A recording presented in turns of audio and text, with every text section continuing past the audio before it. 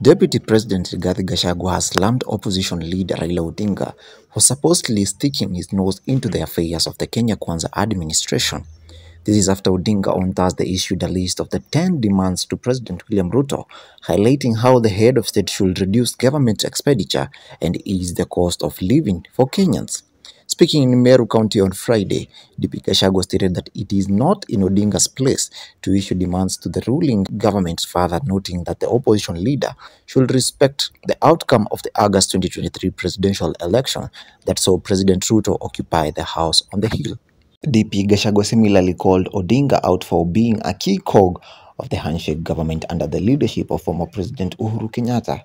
Gachagua says Odinga had the opportunity to introduce reforms like the ones he suggested to President Ruto when Uhuru was in power, but he chose not to do so for his own personal interests.